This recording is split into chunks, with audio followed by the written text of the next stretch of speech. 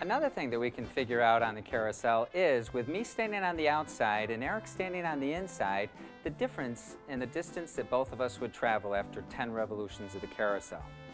We can use circumference to do this. We would find the circumference of the inside, the circumference of the outside, subtract these two numbers, multiply by 10 for 10 revolutions, and that would be the total difference in the distance that each of us traveled after 10 revolutions. We're going to measure the distance traveled by me standing here and Dave standing here on the carousel. We want to know how much further Dave traveled than me when we did 10 revolutions. So this is a circumference problem. We need to calculate the circumference of the small circle, the circumference of the large circle, subtract those distances, and then multiply it by 10. So let's do those calculations. We have circumference, which is c is equal to 2 times pi times the radius.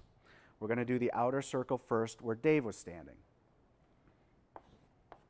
2 times pi. The radius of Dave's circle was 18 feet.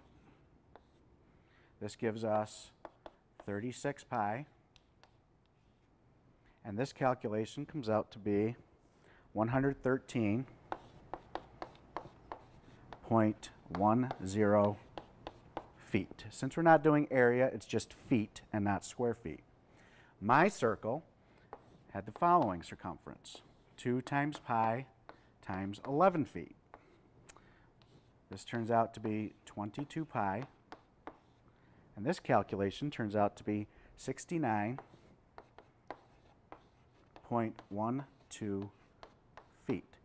So the calculation that I'm going to do now is I'm going to take this circumference, subtract this circumference, and then multiply it by 10 to see how much further Dave traveled than me after 10 revolutions. So let's do that.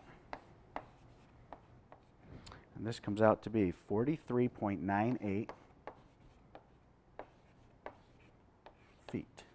So the circumference of the large circle is 43.98 feet larger or longer than the circumference of the small circle.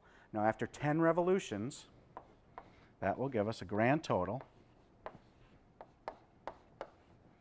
of 439.8 feet.